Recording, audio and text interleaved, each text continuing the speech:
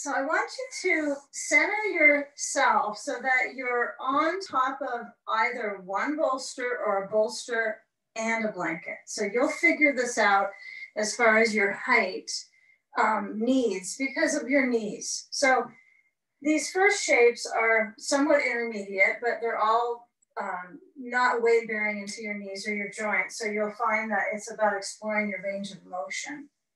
So when I sit centered on my bolster, I want you to have a block that's between the knees or a ball. It can be either. You'll notice that the block likely feels a little bit heavier, and then the ball is clearly a lighter object for you to kind of muster between the knees, and it's your choice, okay? So if you have kind of grippy hip flexors, the top feels like they tense up a lot, I would use the ball if you have the option, because there'll be a little less load into the flexors. So you're sitting either on one bolster or a bolster and a blanket. You can always add some height so that it's easier for your back, okay? So as we work our way into the hands onto the knees, you want to center yourself. Perhaps this begins as a movement breath sequence. So the hands kind of feel the patellas, and maybe there's a little bit of sensation there, or interestingly enough, sometimes kind of subtle movement, even though they're still. So when you touch onto the tops of the knees, you're going to work your way towards elongating your spine. So I want you to feel the chest muscles motion forwards, gradually lift up through the chin, and then tilt your right ear to your right shoulder to stretch the left side of the neck. Okay, try to keep that connection of the hands onto the legs, and then come back into the center, but all the way through till the left ear goes to the left shoulder. Let the weight of your kind of facial muscles response, which is looking or swallowing or things that create tension in our face, see if you can let those relax a bit. Maybe it's around the eyes, the nose, the jaw. Now, when you come back center, already you're going to start working into rounding. So you're going to hollow through the core like you would in any cat pose. And then you'll pull a little bit on the knees and then sit yourself up to that arched spine, maybe a little more arched than a moment ago, and then alternate. So this rhythm can have the feet closer or farther away. So that depends on your back and your knees. So rather than having this focused on, oh, how does this look? Explore the range of movement, especially if it feels a little bit awkward as far as your ability to sit tall. So work on the movement of the spine, reaching the chest forward, lifting the heart, and then hollowing through the center. Feel the abdomen have a little bit of a squish. But as you come forward, squeeze into the prop between the knees. And as you move back, relax that grip. Last time, coming forward and shifting. Take a belt behind you, hold on to that supportive width of a strap. And as you grab a hold, this is where you might scoot your feet a little forward and maintain like about a 40% pressure in onto that object between the knees, squeezing in, and see if you can motion your arms back and down, right? Versus trying to pump the arms behind you and gripping your shoulders. I want you to try to reserve the moment here to reach back, but also angle downwards with your hands holding your belt. So feel where the shoulders are in motion and equalizing that awareness in both sides of the chest. Let go of your belt, but keep it easy reach nearby. And I want you to take your ball or block away, and you're going to position your legs specifically so that the right leg points out to the side, so it is kind of kitty corner from your hip. The left foot is reaching towards the right thigh, but you're going to put a block, narrow, between. Now, it could be, the block could be like this high, it could be flat. I have a tendency to go with it so my whole foot touches it. But you have that block so that it is a spacer for your back muscles, okay?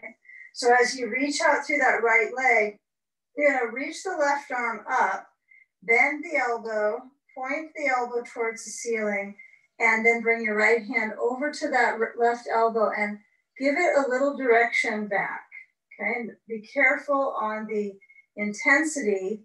If you practice this on a regular basis, the tricep does get looser, right? It has less stiffness, which helps in your neck. So we're trying to work with loosening up around the back of the arm, this whole relationship in the upper arms. And then be simple. We're gonna bring that left arm across the chest so it's the top arm. Reach the right arm under, scoop up the left arm, almost like you give yourself a hug, and intertwine the arms into this arm twist and lift them up. The key is to lift them up. Okay, now take a scan of the feeling in the legs. Is the left knee okay? It may be kind of buoyant, lifted up. So we're gonna take some focus into pressing through the right heel, lifting through the elbows, that's right and left side, and then lower them down and unwind the arms. And we'll take a block under the left knee and a sandbag on the top of the left thigh. If you got some sort of weight, place it on the left leg and get a feel here when you're centering this next pose that even though this turn to the left is part of the movement all the way into the tricep, I want you to start turning the navel zone forward, the navel zone, and then take a belt in your left hand. Make sure there's plenty of extra belt that's going to be hanging off of your hand holding it, and then reach that belt behind you. Okay, kind of notice when you hold onto the belt, like you tug it, do you have your palm in? Do you have your palm out or your wrist up? Feel if you can get your palm so it faces basically inwards. And then we'll take the right hand back and grasp the belt anywhere that's the left hand is holding. That's important. But grasp the belt anywhere energy-wise, intensity that still gives you a feel of the stretch of the left back arm. And that's it, right? So we're not going to focus on, oh, how close my hands could get. I want you to work on this simple, and you could take breaks and push back your left elbow a little bit, but keep it in line so that the neck feels like it has some centering. The right hand holds onto the belt. Be sure you're holding the part of the belt that I know it seems like they're both the same, but truly that the left hand is holding. And then we start to lift the chest. Okay, now as your left hand is stretching up, reach up with that left arm, give some traction, holding onto the belt with the right hand. And then as you relax your grip with the left hand on the belt, I want you to actually turn to your left. So I've got my belt out here, and it just gives me direction. I'm not going to be making it more difficult on my arm with the belt. So when you let go of your belt entirely, bring your right hand to the left leg, either knee or just above. And then when you hold on to that leg, I want you to really work on that expansiveness back with your arm to maybe the blanket, which might be fingertips. And then as you turn through the waistband, yeah, keep that perspective on your personal experience with the ribs. Like I mentioned in the beginning, this is a little bit of a technical beginning for our body before we lay into the very, very wide span poses. So feel the ribs twist, breathing with some dedication to the endurance here of this position, trying to stay with that turn. What gets difficult might be your strength in your arms. It might be more arms than the core. And then as you unwind, we're going to take the body line. So navel zone forward, because this is called navel zone forward practice in the beginning. Take the block out from the right side And then place the right foot forward. You choose if you want to use your sand for this one. You could take it off entirely. What I like is to move it to the right leg. And then I take my blocks and lean forward. If you have a ball, you could put that under the left knee so you have a little bit more ease. And as you start to shift your hands on the blocks in front of you, feel that opportunity for the movement of the spine like we began the session with, that rounded and gently arching of the spine. Doesn't have to be ultra expressive, but you might find some subtle movement will feel useful to ease your back. And sometimes not till you're done with practice do these things count, I know. But we might work for a moment here with that alternating perspective of the ribs moving here.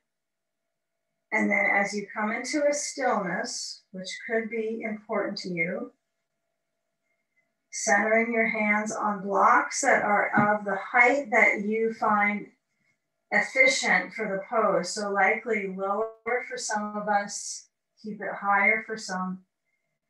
And this would be a pose where if you do find it's really touchy in your back to get this far forward, you could do this with a chair in front of you or a stool. So you might have one of those around just because it's easy to do that at a home practice. So with few more moments, feel the back of the hip on that right side. Okay, now we'll take our block with the left hand and you're gonna reach it out to the left side flat and then stretch the right arm over the side of the face. So it's a turn of the rib cage. You're trying to actually flow the ribs so the thick back ribs spiral to the right and feel that counter spin and reach the right arm continuously over the side of the face. Breathe.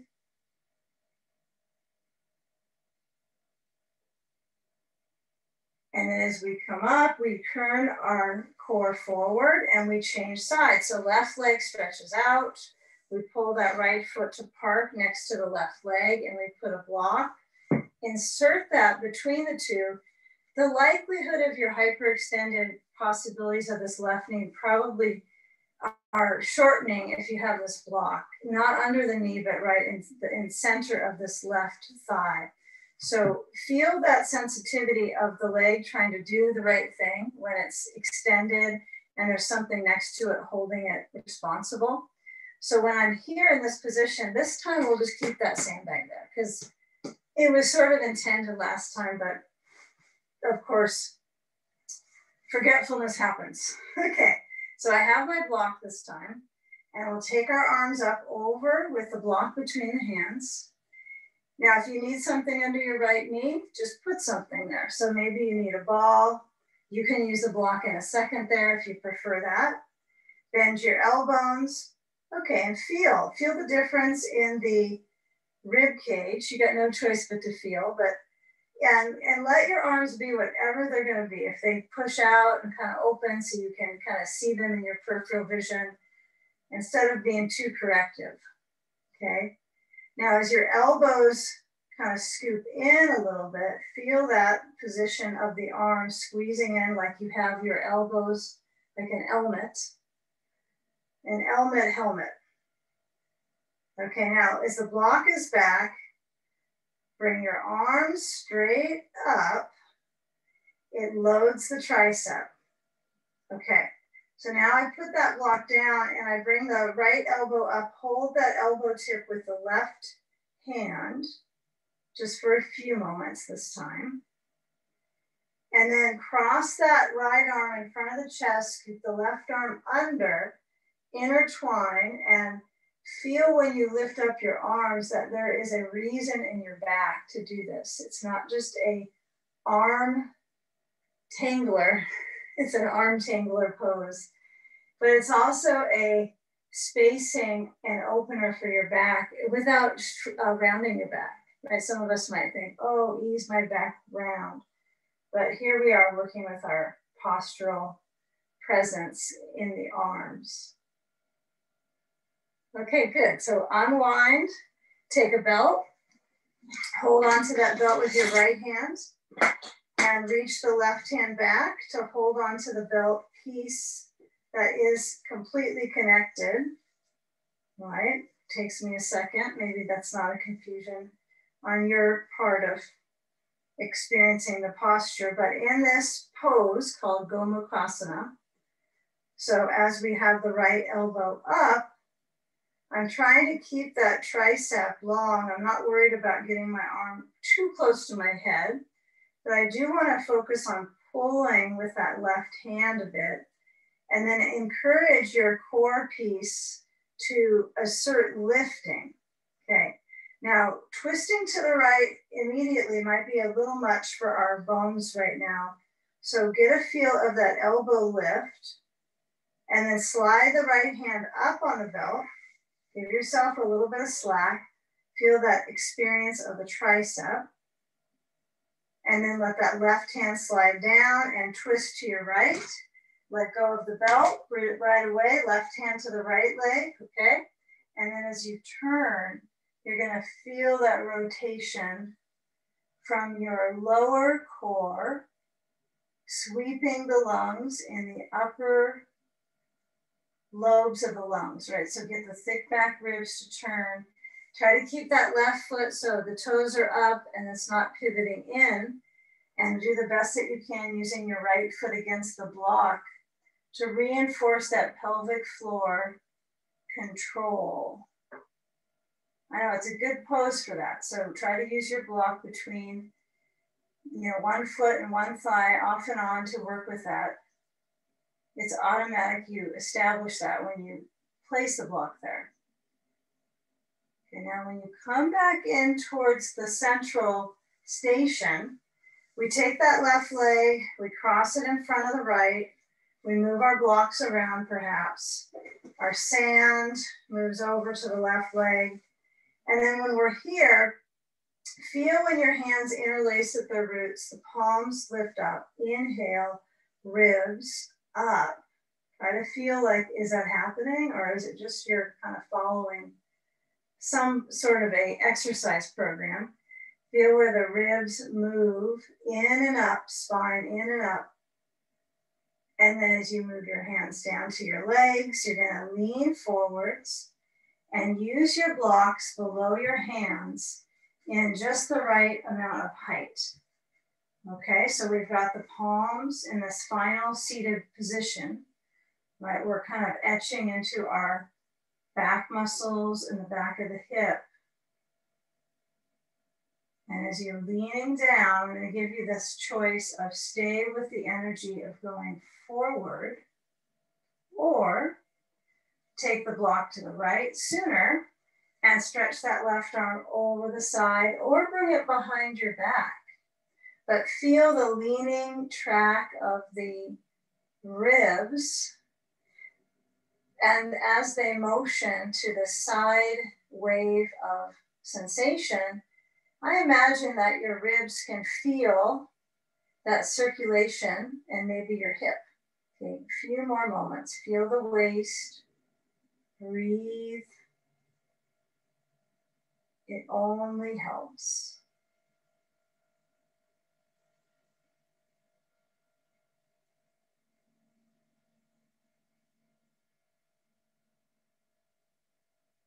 Very good. So the left arm is now behind us. If you joined us in this position to the side, we start to come back up. And this time, kind of keep it simple. We'll unwind that prop packing that you have on your body. And we're going to uncross through the legs. And then as we put our seat in front of our bolster, I want you to add a block under your pelvis. Lift up your hips, slide a flat block under the back of your pelvis. And then as you guide yourself back, where's your belt? You might get stuck with it under your upper back. So slide that out so it's accessible for you. And as you guide back your ribs, they'll probably be especially happy to be in this version of awareness compared to where you just were. Right now you can lay down, you can feel all the cycles of circulation come together.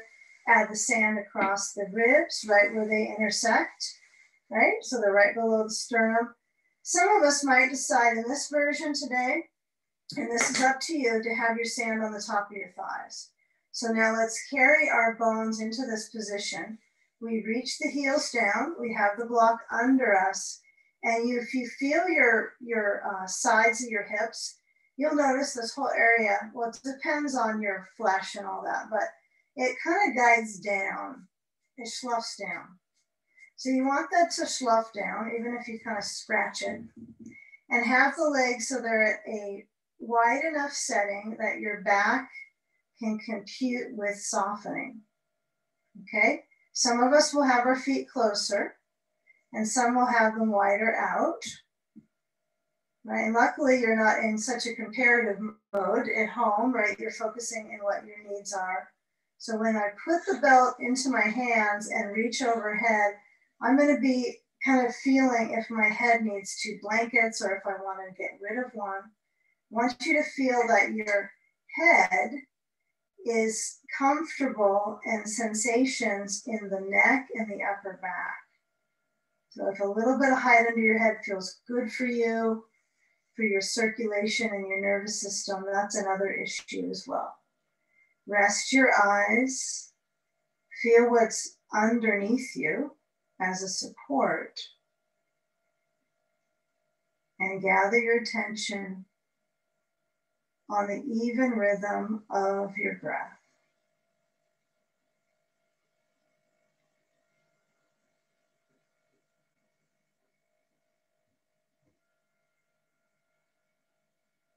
The hold on your belt should be mild. So it's bringing just the right amount of spacing in the shoulders. And then simply let go of that grip of your belt and take the arms as they spread open. And you can explore for a few more seconds here this experience of balance and evenness. If your knees are really pressing back and down and you notice that's uncomfortable on your knees, then you would soften the knees by bending the knees a little bit deeper and then maybe have your feet scoot downwards, but the knees stay bending. You can rest the knees together in TP pose as well. So you get to decide on the knee experience. Okay, but that filling of the ribs, I'm liking this focus to be primarily about the core chamber gradually opening. So we're gonna add side sage in the next moment. We're gonna go pretty quickly into it. So kind of feel how we monitor this midsection, the kind of the rib section down to the lower back. So as the knees are all going to bend, we're going to slide our feet towards our seat. Feel how the ribs move with your inhale. Take a deep breath, strengthen the diaphragm. And with your exhalation, so it almost has a vocalness to it that's different when you have sand, right? If you have weight on your ribs, it's a differing intensity for emptying the lungs. It's a weight-bearing object for them. Okay, now as you move the sand aside, we'll take side sage. We've all been in this practice, so we know to move our block, we know to roll and stay attached to your prop. So if you're really rolling in and you'll feel that waistline center the whole left side layer. A block or a ball is on the inside of that right leg. If you find you do not identify with that as a necessary prop, it's okay. You might feel fine with your legs sweeping back. It's up to you. So when I lean into the side, we have the prop set up specifically today. So you do keep the spacing between the arm center of the bolster and the blankets. And then as you add on the weight to the side body, feel where the weight on the bones is particularly slightly breath challenging, right? So if it's a hip part, that's okay. If you got 2 sandbags, you might be adding one after your hip. But as you have that hip part, it still does enhance that tracking, or you could say the pathway, right, to clear in the side. The left knee is close to the bolster, and then that right arm probably needs a block, huh, overhead. So you can add that block to that underneath your right hand, up to you. So the weight is leaning into your bolster and just simply anything that's under you, even your head, even the rib cage. Yep. Allow the weight of the side to feel centered. And if a little bit of rocking side to side is therapeutic for you, taking that experience.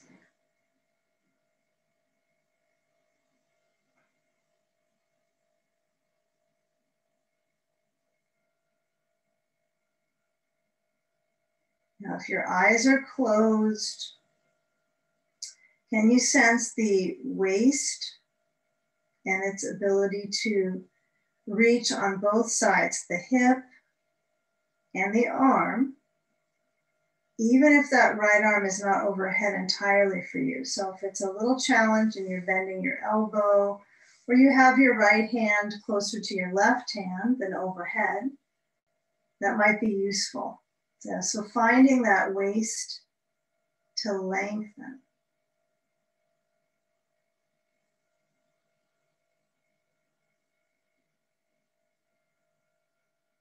You know, with the waist in its side expression, if your right leg is on a ball, it's going to be something where you're working with the waist wiggling a little bit side to side, like you're trying to wag your tail. So you're going to shift the hips from left towards right, which is the side you're opening. Okay, and we're going to layer into this right hip and also the left for the most part. But when you lower your right hand down to the blanket, you're going to feel your body weight twist into the left. And then as you start to come up, you're going to go with that start up. So you're going to lift, put the elbow down, move your sand. And I want you to take your body shape in towards Baddha Konasana, supine. So what we'll have is this right hip is going to position next to the left. So they're kind of stacked, and kind of notice this is more of a closed hip position, right? So when I push to come up, the legs slide back and forth because that's what legs do. But as you turn your bolster, pivot it up onto your blankets, and then take a belt and the block if it's overhead, and we'll get right in towards the seated bound angle. So we have our belt, we're gonna already go into buckling it together. I would put your blocks under the legs immediately so that there's not any suffering going on as much into the knee or the low back when you're trying to hold them up. Now this loop's a little too small for me to fit through, but you're gonna want to widen that loop up. Maybe for my cat it would work, but not me. Place the belt overhead. I don't think the cats would like this. They would run off with it probably. Place it overhead, and as you bring your feet to be supported by the belt, okay, I want you to scoop up your feet with your belt, and as you feel it kind of tug onto them, you're going to lower your belt at the back of the waistline, so you kind of slide it down to the low back waist. And then as you start to guide yourself back, be sure your buckle is close to you, to your hip. Now, that's essential. And as I slide back, I'm going to lift up my blocks a little bit higher under my legs so that the direct balance right now is in my stomach. So you might do a little bit of kind of diving forward with your back stretching. And then as you come back, noticing that elongating the spine is this movement, not this movement. Okay, even though we kind of think, oh, relieve my back. So when you center up, Bring your hands to your bolster so it's centered. And then as you guide back, you could add sand. If you have many sandbags, you could add them to your inner thighs, one on each. You could actually have one on your feet if you want to toss it over your feet right now. But for the most part, we're going to take the arms so that they have a semblance of balance with fingers. So interlace the hands or the fingers and turn them slowly back behind you.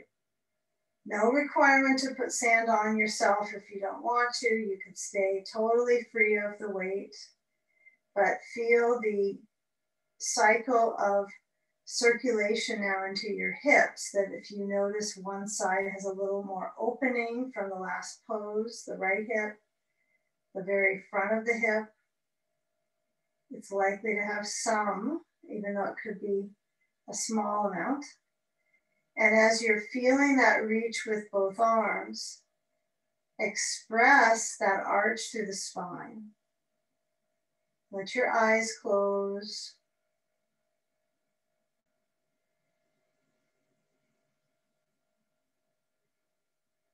Change the arm position so that you're either holding your elbows, and keep in mind this will mean we have to change the crossing in about a minute, or you're going to let your arms lower down beside you. So either is recommended depending on how it senses. Now we don't have a blanket under our head so easily here to adjust the neck. But this is one thing we might want to add in our home practice props is just a towel. You know, it can be a regular bath towel, not too big though. So because they're really adjustable for things like the neck or a small. You can get a couple towels. Might be good for some of these things we'll do for the neck coming up. Not right now, but coming up, I want to work on more neck stuff. So we'll need something else besides a big bulky blanket.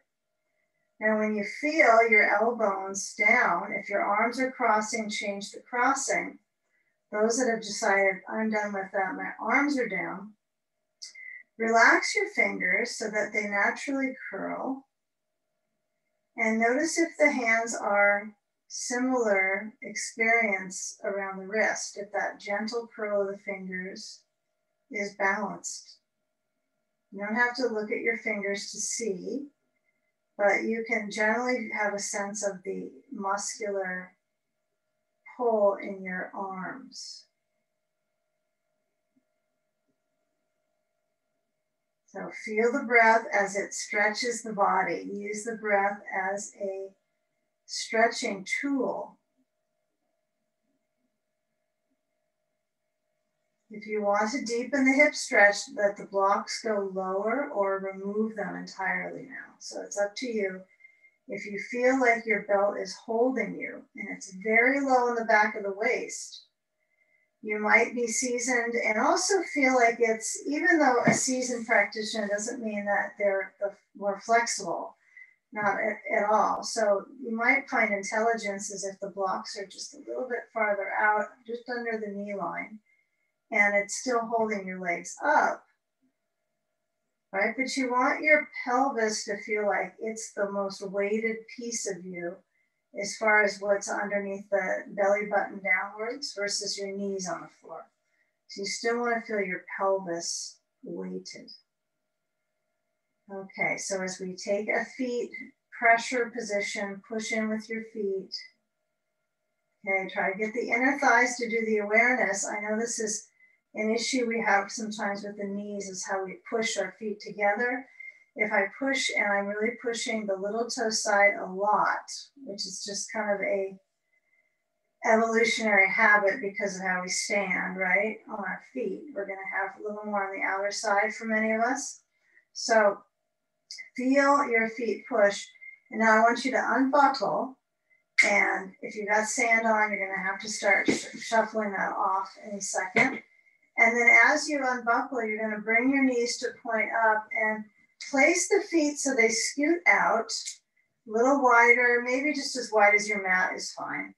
And then let the knees rest in teepee pose, okay?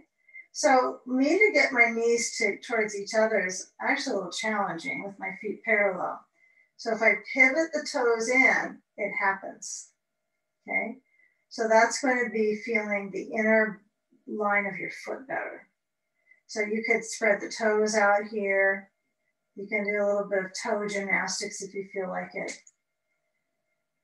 Okay. I know if you have those toe socks on, you can do your toe gymnastics a little easier. So where you feel that rest down into your pelvis, if anyone feels a stretch in the legs here, you can add in a windshield wiper version, which is knees are going to go side to side.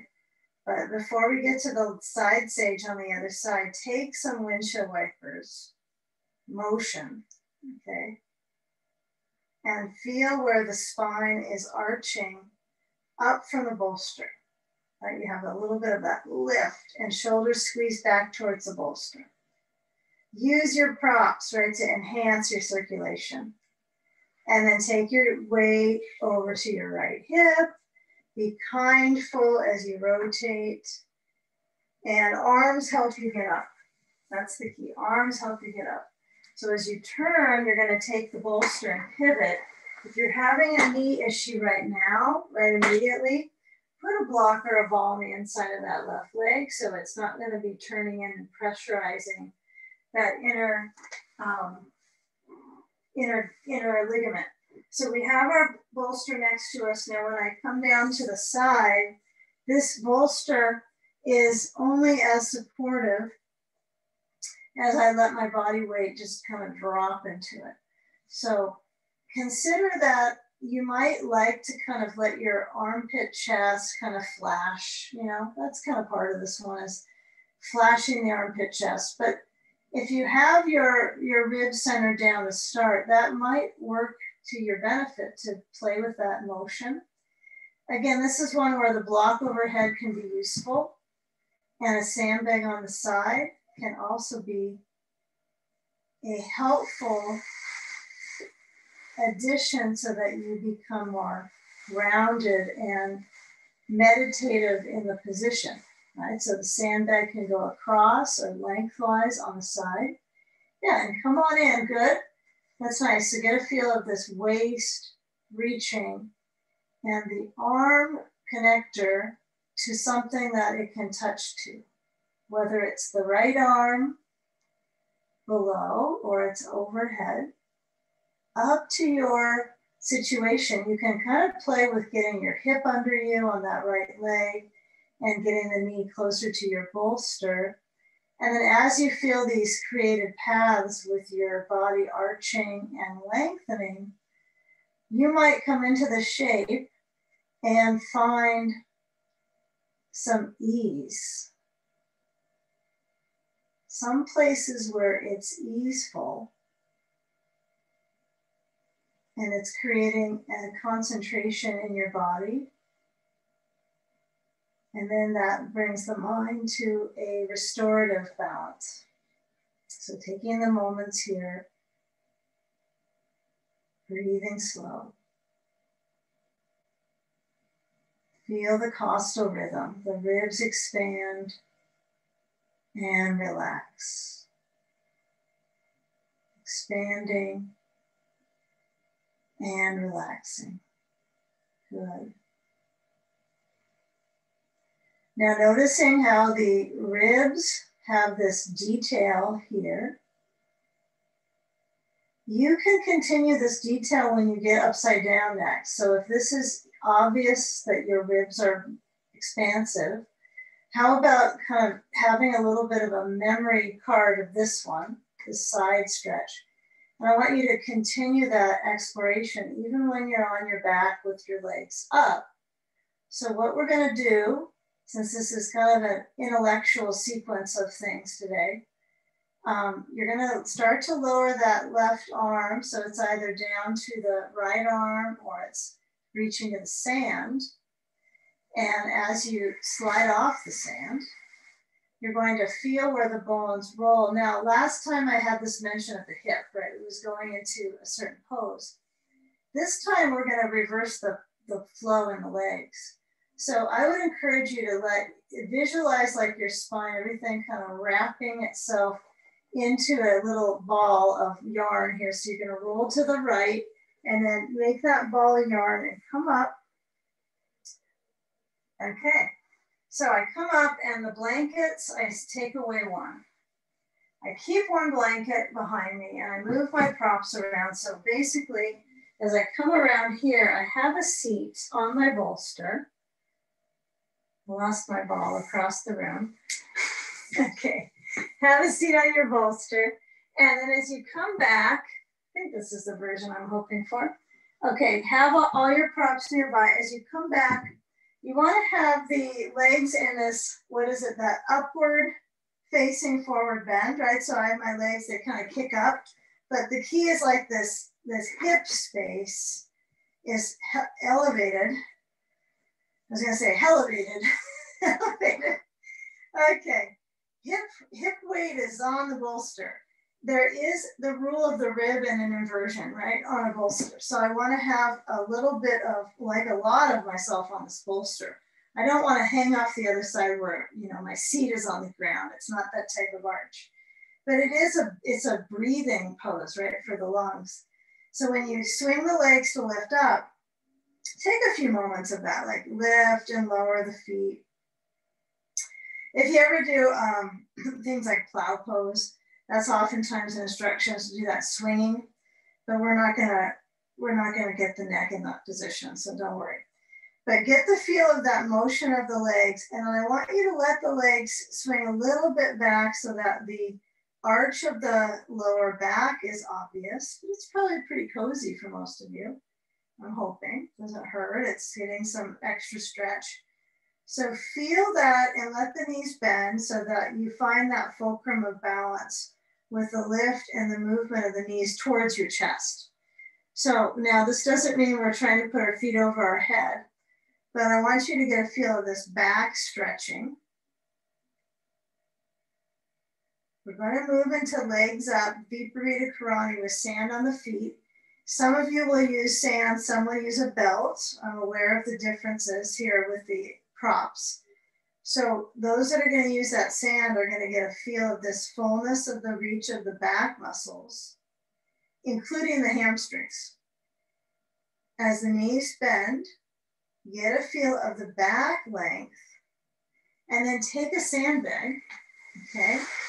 If you're not using the sand, I'll get to you in just a sec, but keep the momentum going with the knees bending. If you're not using sand, you can put a belt under your feet. So it's pretty much the same decision process with props. But as I put my feet to press up into that sand, I'm gonna try to keep my bolster. So if it starts to slide away, grab the sides of it and then push your feet up and let the legs kind of this drizzle. This could be called lymph drizzle. I don't know if I could remember that. Okay. Write it down. So get a feel of the foot flex, and then as you flex through your feet, if you have a belt, you're holding it with your hands, okay? So if you're not with sand, just keep it sand though. So feel that defining pelvic pressure on the bolster. And then when you're reaching your arms open, out to a T, just to the shape of straight out to the sides, just open. Feel if your legs can go from wavering back and forth to a still point.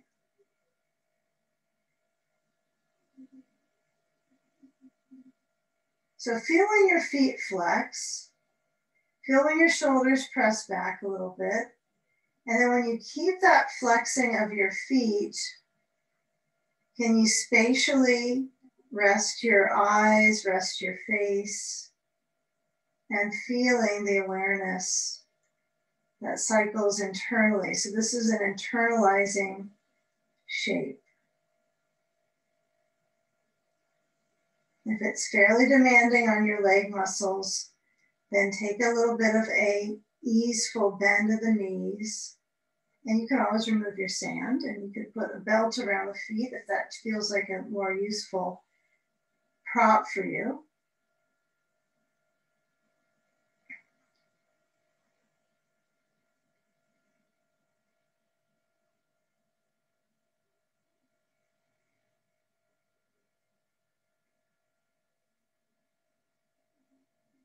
So how much air you get into the lungs depends on the movement of the ribs. So I try to encourage you to bring your feet enough forward that you feel a little bit of kind of challenge right in your lower core pit. So if I bring my feet a little forwards, I can feel some subtle connection into the energy center in the lower core. So you're trying to find a way to use your practice so the energy flows through the body well, right? The prana flows well. That's the key for this practice. Not just your breath, but the circulation through the body. So as you soften your knees, the issue of getting the sand to move with everything comfortable could be apparent right now, but you might let your hands come down enough so it won't affect your hands, but you might trust moving your sand and dropping it overhead. You might get a feeling of bending your knees, stretching your back all the way into strengthening your rear muscles. And then when I change this time, I want you to push your feet up and take a moment. We are going to spend an extra moment here on this one. I did forget one thing I wanted to add for our muscle behavior. And I'm not going to add it now because it will just take you longer in the pose. But something to keep in mind when you're doing legs up is, you gotta find your belt. If you already have your belt, you're already set. But is when you're doing legs up in the middle of the room, you tend to use a lot of muscle tension, right, to hold the legs up. So one way that you can calm that down and make it a little more restorative is to get a belt around your legs. And that will hold the muscles and kind of make it so it's like, I know you're more than a piece of furniture right now. I don't mean it like that, but you're more of an object. Like your legs are in this position and balanced and supported. And you might be surprised if the belt is high on the legs, how that kind of settles your muscles. They don't quiver as much. And you might get really cold in your feet though, quicker, right? Because the blood flow changes. It all moves to the organs much quicker. So you might notice these intensities that change. And so just something to keep in mind if you practice. If you're at the wall, you can also use the belt, but it's not as important as in the middle. So I'll try to be better about that. So bend your knees, always learning more. And then toss your sand. And as you feel the knees in that bending position, we're gonna get a belt and we're gonna place it unbuckled under your right foot. And lengthen this left leg, reach the left thigh forward, hold the leg above the floor though. Yes, I know, the core recruiters. Okay, so hold on to that the right leg position straight up. I guess moving it back is fine. Right, if I pull my leg a little back, that's helpful. Feel the hands as high up on the belt as you can reach them. Yeah, work your back a little bit here. Be sure your head is on a blanket. Okay. Now the left foot as it lowers to the floor, I want you to try to reach further with that left foot. You know, as if it's trying to reach across the room. Right? You're trying to get to that wall.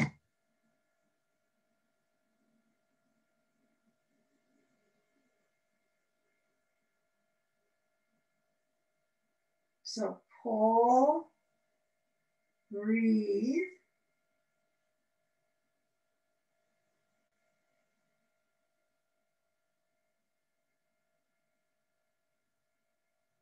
You know, as I hold the belt with the left hand, left foot relaxes, cross the right leg to the left.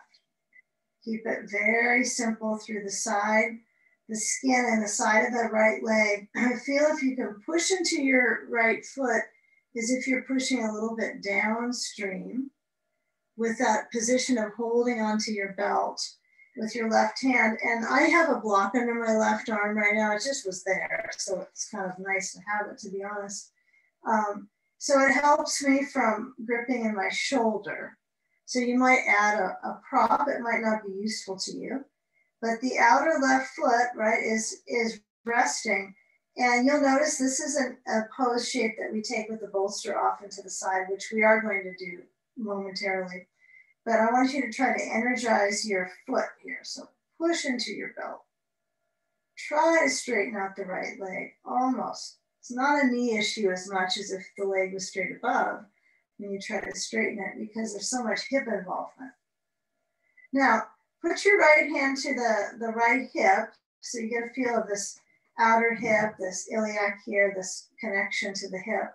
And I want you to connect to that space and try to keep that moving downwards away from you. So you're gonna feel that sensation of the hip. I think you already do. And then bend the right knee and keep that intensity with the left hand holding the belt. Bring the leg back in center and switch left foot up into the belt. Hands are as high up on the belt as you can reach. Right foot is off the floor. Right, so keep it away from the ground. Pull the left leg back. So monitor that influence of circulation through the leg, reach through the heel. Good, sensation, lots of feet in the air. So when you feel your right foot above the ground, can you balance the back of the pelvis? Feel that left leg drawing back. I'm not doing as good of a job as I can to get my arms higher, but you might notice that does affect the connection in your shoulders. It kind of keeps it more comfortable when you're broadening your workload in your back. Also stretches the upper back. And then lower the right foot and connect to what happens in your neck here. So as you close off the belt, on my left foot comes a little forward. I give it some slack through the leg. And then as I turn my head to the left and then move my left leg over to the right, I stretch the left arm open and feel that this bolster is kind of pinning your sacroiliac space to keeping it all levelized. So you'll notice you really have to stay in the boundaries when you use the bolster under your back. You can't get too wild and crazy. So as your head rolls left, I try to let my head actually turn to the left more than it facing towards the ceiling. And then feel that left foot push downstream with that belt. You feel the connectors through the hip.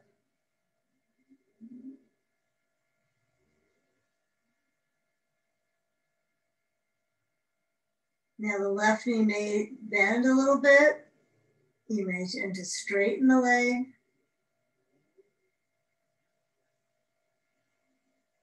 You know, as you work your weight of your waist back into center, we're going to shift it quite a bit when we move off the bolster. So when you bend your left knee, this time we'll bend it and then we'll come back center because we're going to take our belt completely off. And then as we bring our knees to our chest, take a block or ball between the knees, whatever's kind of easiest to grab right now. They're both fine. The block is at its most narrow setting. The ball has no choices. It's going to be either just a ball between. So hands on bolster, knees draw in, just enough, not too much to knock you out with the object between them, but knees draw towards you. And then you're going to push your bolster away from under the back of, or the pack of the pelvis. And as it guides down, I like to milk this one where I go really slow and I can feel the back touch down and then feel how the back has zero arch now. So when we push down to the bolster with our fingertip reach, bring your feet on top. And then as you lower down your arms by your sides, palms open, and then dig your heels into that bolster and push and lift up your pelvis just a tiny bit off the floor, okay? And now feel as you lift your hips up a little bit higher and a little bit higher, you wanna go slowly. Yeah, and if you can see, well, some of you might be able to see how your posture's on your screen, but You might focus a bit here on, you want the bolster far enough away that you're using your glute muscles a lot. You don't want it too close because that can be a little harsh on the knees. So the farther away is an ideal perspective. But as you lift up your hips, and notice if you had something under your pelvis, it would hold them up, but we're going to work on requiring our hip flexors in this very good place for the hip flexors to be, position. Okay, and see if you can keep some endurance on this one. Stay with the hips up. You can interlace your fingers underneath your buttocks so hands are together in a little bit of a fist. And then as I reach with my fist forward towards the bolster, that's kind of limited for my shoulders. So you might be able to roll your shoulder down and in. If that is positive for your shoulders, keep with it. If it's not, you let go of your grip of your hands. Sometimes it's good for you, sometimes it isn't. We all are very individualized on that. Okay, now once the fatigue is setting in a little further, I want you to let go of the clasp and then bring your hands to your hips and get a feeling of lifting them up, giving them some direction. Fatigue still sets in. And bring your arms overhead. Your blanket could be there or not, you choose. And arms overhead as your spine goes down. Inch through the spine. Okay, now get a feel of the back muscles centered there. And I want you to bring your hands to move the block and then place the bolster to the right side of your mat. So kick it over to the right. And as I put my feet on the floor now, about hips distance, not too much wider, I want you to place your block again between the knees or your ball, whichever you want. Actually higher up, so it's between the thighs, okay? So my feet push and let your feet press as your hands are on your thigh lids. And as you start to lift up, can you try to get your pelvis to kind of pop up isn't really the right word, but you want it to go straight up versus trying to keep things pushing to the knees. So think go straight up with your hips. Don't force anything on your knees. They have enough to do. And then I want that blocker ball to be so that you can feel that item between the thighs. That's key. So your thighs have to work. It'll feel different than the knees. So it might be a little awkward to apply that position of the prop. But make sure it's almost on the upper inner adductor where it doesn't like to be nagged, okay? It's kind of sensitive there. So lift up your hips, bring your hands to the floor, palms down, and then try to lift up your hips straight towards the ceiling. If your inner thighs are a little sore from this, they're a little tight right now, they feel that, simply notice if your pressure on the inner leg is sensitive. And then lift up your heels, okay? Lower your spine. And then as you scoop in your knees, you're going to remove the block and then cross that left leg over to the bolster. Right leg down, pivot your waist so that left leg crosses to the bolster on top of it. And then add some sand to this outer left hip. Sandbag could be overhead. You could have dropped it overhead a while ago. So you're going to add your sand to the outer left leg. This should be a pretty well-rounded sequence we're getting through, so kind of everything but the kitchen sink here. So cross it over and feel how the lower tummy is kind of persuaded to go with the leg. It kind of goes along with the program. So I want you to try to get your left arm to be open, whether it's a little down and not too happy to stretch out, that's possible.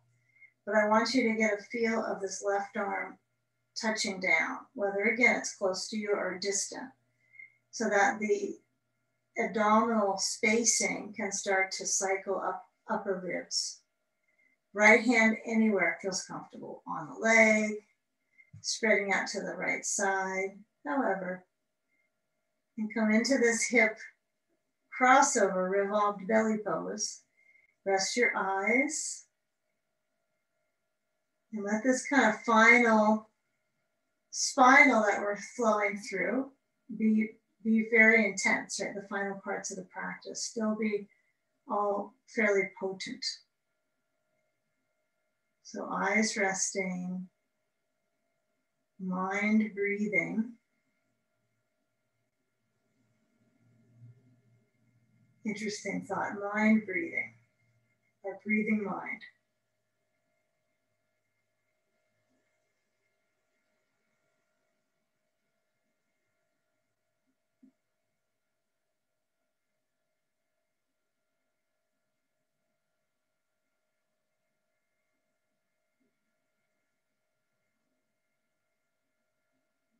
Now, if the waist feels pretty comfy, it has a little twist, but it's a nice revolved belly pose.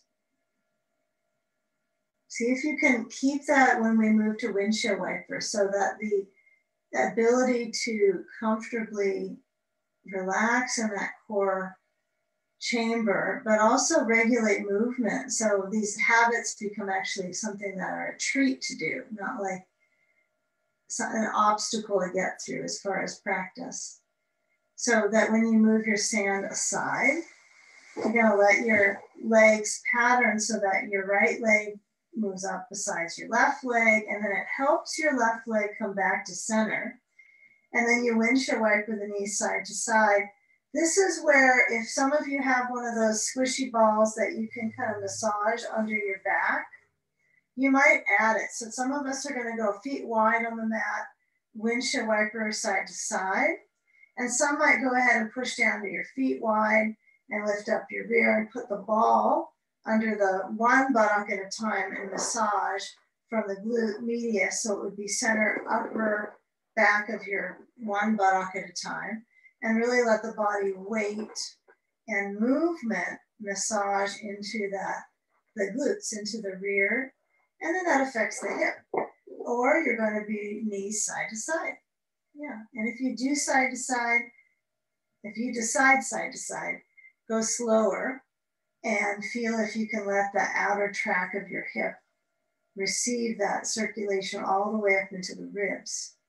So a few more moments. So we get time for those that are massaging their glutes to get each one. Okay, so if you're using that ball, you're gonna place it to the other glute, and you don't want to go too low on the rear, right? Because it doesn't have a lot of effectiveness unless it's higher up where it relates around to the lateral rotator. So even if you decide, oh, that's just not enough, and you want to kind of roll to your side and massage the outside of the lateral part of the hip, that's fine. Okay. All right. So now we change the crossover. We lower down off of anything underneath us. We stretch the left leg, and as we kind of swing the right leg over to that bolster, you want to get a feel of your back muscles, but also your leg helps you swing it over, but it is kind of the connection of the pelvis and the spine strength together. So just playing with rolling around is a good habit. The tummy time and all that stuff, kind of crawling around and rolling on your back and to your side is probably good for us. Good for our wiring, right? Our movement wiring in our body, how we're wired. So putting that sand on the exterior right hip, and then let things flow internally rather than having to, look in the screen and be exact, which we all try for, clearly. That's happening sometimes. But feel if you can get the directional movement of the rib cage to the right. And if that right shoulder is achy to do this, like you go, oh, I can do it, but it kind of hurts. You might want to find a fundamental decision when you get to those realities to find something that's a little easier to be in, a little bit under the intensity. See if you can find that first. And then be turning your head to the right and let your arms find where they're comfortable. It might just take a few moments of getting that right arm downwards and relaxed. Then you could try it back open. Keep in mind, movement is key. So like continuing and trying things over and over that's when the flexibility you could jinx it a little bit into those joints. Joint jinxing. It's just as interesting as lymph drizzle, or was it drizzle lymph? I don't know which. So head relaxing, eyes quieting. Breathe slow.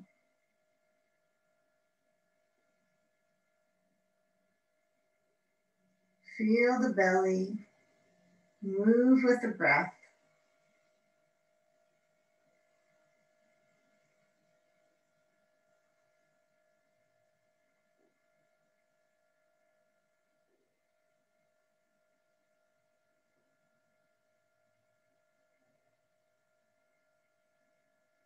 Okay, now as we start to come out of this crossover, what I'm going to have us do is we're going to eventually get up and take a few moments with hands, knees, some work with kind of the full body, which actually creates some resistance, right? And some of it's resistance to get into it.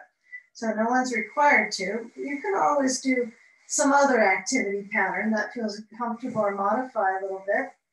But it's part of it's going to be weight bearing is how we travel into this poses.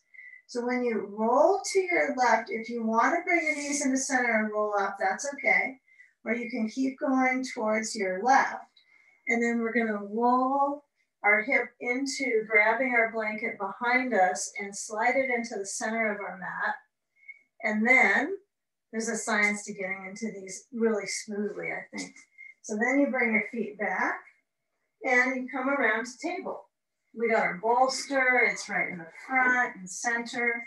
We won't use it the whole time, but we'll have it for a little bit of the pickup plan for the core. So when you have your hands under your shoulders, see if you can reach your ribs forward into this upward dog. And then as you lower down your ribs, can you bring your arms besides you, back besides you in locust pose, and really work with that sense of core reach, right? And I think core length would not be accurate because not many of us feel like we're getting longer in this, but we're working our way into the shoulders moving back. Okay. So as your hands are going to lower down, fingers open, so no Sphinx pose right now. Hands are open. Now when you bring your elbows back, not so much into your ribs, although that's tempting instruction, I want you to feel the elbows back and then gradually lift so that you're strengthening your spine, but you're not hurting it. So one thing to know about back bends is that if I force my weight into my hands to get myself higher, not only does it bother my wrists sometimes, or some of you might, but it's also possibly not necessarily damaging, but it could be more to your back. So you only want to do what you honestly can do. So if you can't lift up very high, you can't lift up very high. That's not your strength. So you work with these phases of moving up. And then I want you to just lower down and put your hands forward. Lower your forehead so your chin is probably on the edge of the bolster. Some of you are longer and your head might be on your hands. And you have to adjust your chest sometimes to make this a little more comfortable. But in crocodile pose, my back is stretching open and I use my bolster to help support me. So spend a few moments just the focus of your back relaxed. Feel the knees separating. Even these still, quiet poses are an important part of the whole plan.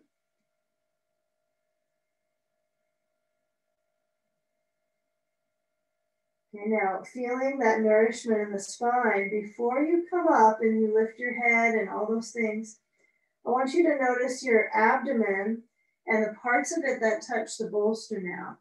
So when you consider coming up and you're moving your weight into your rib cage and you feel sometimes a pulse in the belly center, try to let your pelvis push down, the front of your pelvis.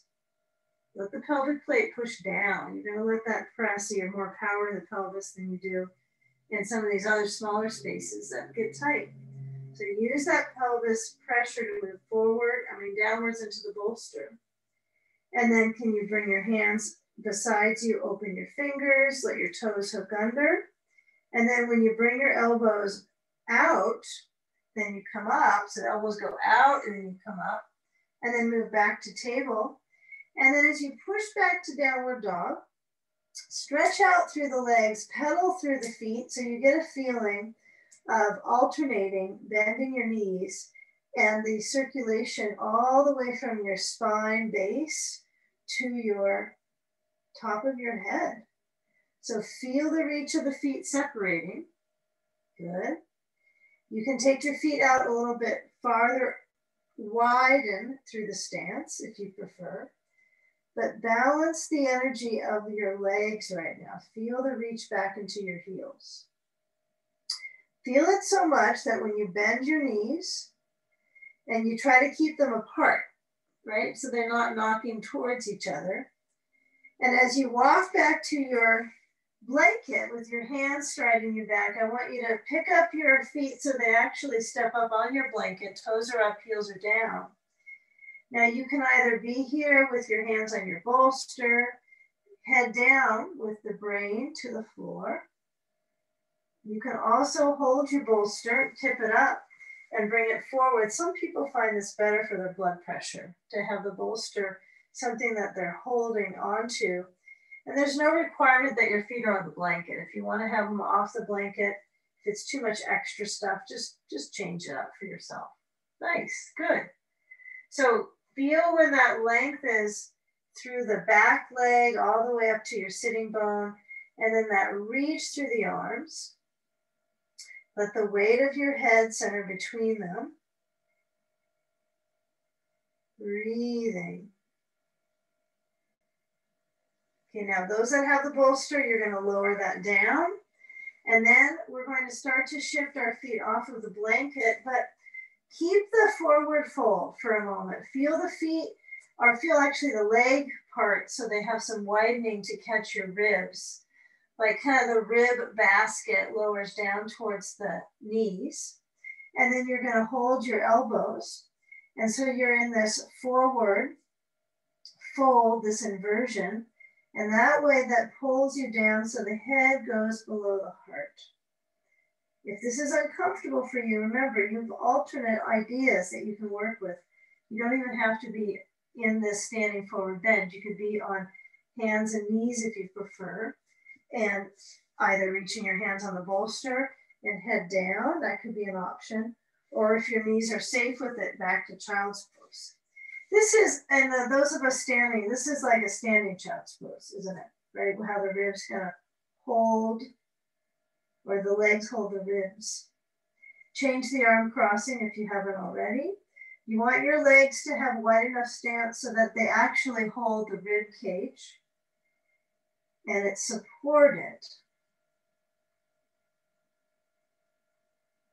Okay, so with this motion of the ribs, feel almost when you hold your elbows like you're going to kind of reach your arms forward with the hold of the elbows and kind of work the strength of your back here. Okay, so if you're feeling pretty confident and actually safe with your balance right now, let go of the elbows and bend the knees and keep the knees apart. We won't use a block, but keep them apart. Stretch your arms forward. And I want you to let your weight move back into your heels when you're coming up to chair pose. So the weight is back into your heels. So you recruit the glutes and all the way up the back muscles. Interlace your fingers at the roots. Push the hands forward. Press down into your heels. Come up to standing. And as you lift up, you're going to keep the reach through your chest. Open the elbows. Hands are still together. Inhale. Slow. And exhale, hands separate, and you'll come back forward and down, and we'll all meet by walking forward on our hands and sliding our knees back to the blanket and down, and move into cat pose. Round your back, chin to the chest. Really feel that hollow of the core. And inhale, arching. Okay, move your bolster across the mat in front and take the hands on top and let the hips stretch back and feel the arms extend. Okay, so this is one option with the hands on the bolster.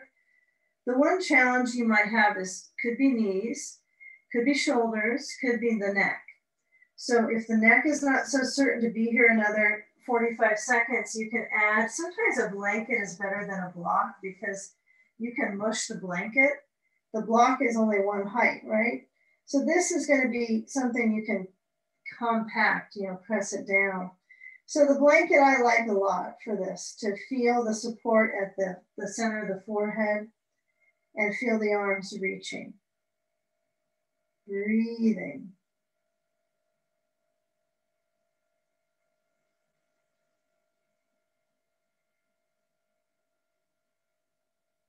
Okay, now take the brain back up center, and you can keep your blanket under your knees. You can add one under your knees or push it off to the side.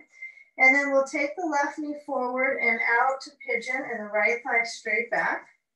So if your version of pigeon is not this today, you can always lower onto your back and hook that left foot to the right knee. If this is okay, but you want more blanket under your hip, you can grab a hold of a blanket, place one more height under your left seat. But as we're here in this position with the arms, feel where you can bring your bolster in, and you can bring your elbows onto the bolster, or you can kind of hug into that bolster with your forehead down.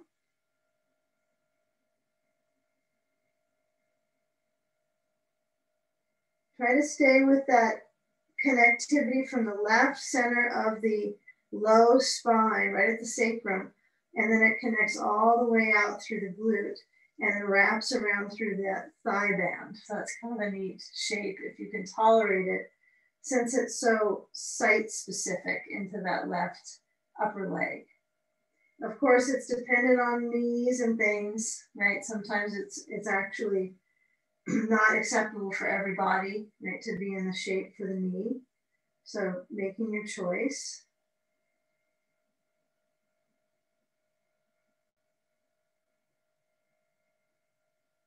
Now when we swap out the legs, I want us to swap it out by positioning our hands under, and then feel the chest move forward. So we're in more of that upright pigeon, lifting up the center line of the chest, push into the hands, lift up the rib cage higher up, and then change sides. Swing the right leg forward and the left leg back. So keep it simple. If it's completely unagreeable with you to be in this posed pathway, right, these hip poses with the knee angle, those of you coming into it here, I just want you to know that if you're not in the pigeon pose path and you want to join, you can come back down to sitting to your blanket, because this is the final little phase here. And you could sit with your legs so there is no knee pressure. So the legs have a separation and the bolster is in front and tilted up and you're leaning forward, okay? That's an option. So come into this phase so you feel the right knee open for those of us in pigeon pose. We have our elbows down and the top of the back thigh is resting. Yeah, feeling if you're a little bit tilted or wilted by now, kind of getting rinsed out of these poses. Feel the top of that back thigh centering into the knee. Breathing.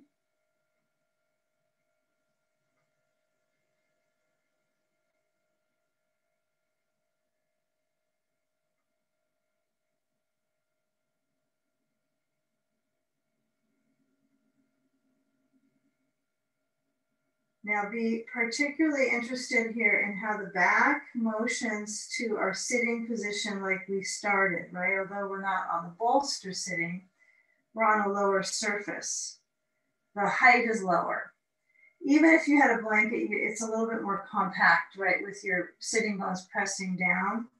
So when you come around with that left leg this time, and you were all meeting kind of in the same focus with our feet out, and the bolster straight and center in front, take a block underneath the bolster. So my block is at the low height. And even if you can have your bolster flat and you can go forward, try to take the support so it's kind of in your your guts. It's kind of like a little bit of pressure into the stomach. So I actually try to get that. Well, we're all different heights right now as far as how we're sitting upright. Some of us are, you know, the bolster's lower, some it's a little bit higher up. So it can only go from my perception here, but I am trying to get that the bolster to kind of push in. And then when I lower down, my back will round to adapt so I'm more comfortable, because that's the creature that we are, trying to be a little bit more comfortable creatures. So feel if you can experience that pressure in the gut a little bit, the intra-abdominal pressure, and let your feet both flex. So you have a light lift of the feet. Now, I don't think it's really that light. I can feel them energizing. Toes are up. And feel where the waist goes down and curls in your back, and try to apply the connection to your bolster. That's the key. It's feeling the connection to the bolster. So our final wave in our body is going to be feeling that front core connection here, which I feel the back quite a bit. And then we'll simply let our body have a little bit of elevation with our legs. So feel when the legs are grounded right now. Feel where the spine is rounded and where the weight of the head moves forward and down.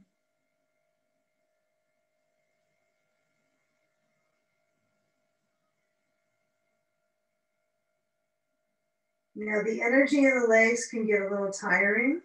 So if you relax your grip on trying to force them to do something specific, noticing what occurs in your hip joint, if anything happens. And then when I slide my hands back towards the front of the bolster next to my body, I come up, and then we're gonna pivot that bolster on some blocks. So I want you to take a couple blocks to the front of your mat towards the inside line of the feet. And then we're gonna turn the bolster so it's on the 2 blocks on the mid-height. Okay, now when you get to this spacing, you wanna add a blanket, but roll it up. So make a pretty tight little tube of your blanket, or if it's a towel. You could add like a blanket and then a towel roll, and that might be pretty nice on your calves actually. Or if you have another sticky mat, that can be nice. You can actually roll that up into a tube like this, and then put your blanket over the sticky mat so you have a little more height. So don't let any of your yoga props at home be somewhere else when you come to class. Get them all out. So go ahead and scoot up to your props. Turn your blanket so you have it lengthwise underneath your spine. And when you recline, you keep in mind you can have your sandbag right here. You just need your legs closer than you think. But when you lower back, you've got that light amount of thoracic support with your blanket lengthwise. Now, if you're tall, you might have to have the blanket so it's a little farther back so your head has a support.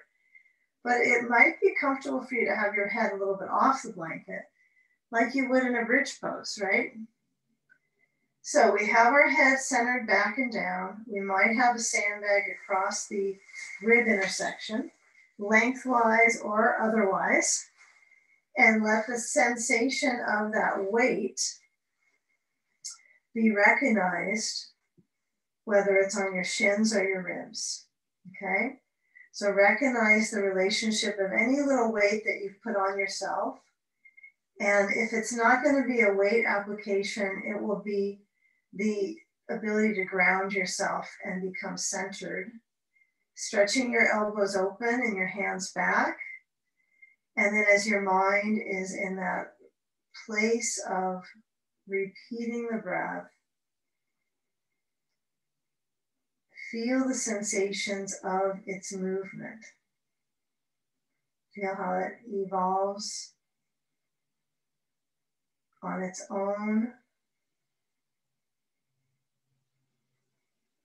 And the directions of the ribs can become a little more comfortable with each breath.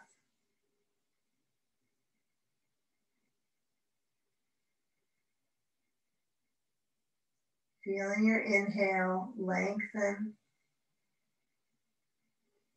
And the exhalation, 1 count longer than the inhale.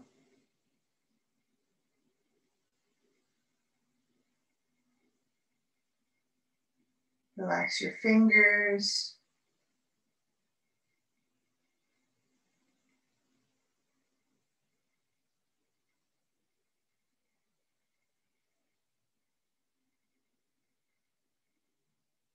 Now with that downward pulse of the inhale, right, the diaphragm is naturally moving downward, so the abdomen is rising on that direction of travel. And the exhalation, it flows up right below the heart. So as you strengthen the diaphragm and the core spectrum here, maybe let your head nod a little side to side. Feel where there is reaction through the neck and try to layer that down so it's calming. Relax the neck and the wave of circulation all the way up to the neck spine, which is really what it is connected to.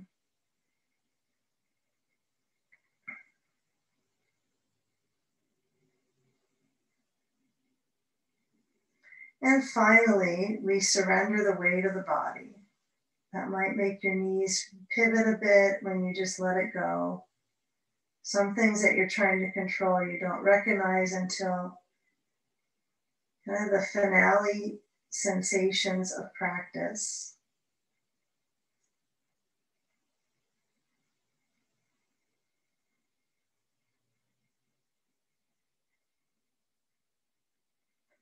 Now let's bring the hands to either touch onto your body or feel them reaching back behind you, whatever feels like the natural direction for your arms, for you. And then as you slide any of the weight off of you, you're going to be a little sensitive to the leg direction due to your back being elevated. So you might circle your feet, and then you might even bring your feet together, your knees out on top of your blanket, right? It might feel nice to position those hips for kind of a final release in those joints. They will likely be closed for, much of your day, right? They tend to pattern in with our sitting and walking, and the environment might affect that, how you're walking out in the snow here. So you might let this be something you try to practice, this kind of spanning open so that you can strengthen some of these layers that get kind of fragile, right? So when the knees pattern back in now, you're gonna bring your feet to the edge, and then as you roll to one side, the tendency of instruction is you go to the right side, because there's some more space in the body, and you wanna let that nostril, the left side, the yin to be open. So there's some reasons behind rolling right. I like to roll sometimes in the direction I don't get out of bed. So my repetition's a little different, but when you come up to sitting, take a seat either on your blanket or on your heels. Some people like to sit in hero pose, but find a rather comfortable connectivity so that you have some connection maybe to others that are in this collective experience, this class right now. Bring your hands so that they center in front of the heart, and rest your eyes in and your brain power down into the heart center, surrendering here. So as we breathe in together, receiving wellness, and as we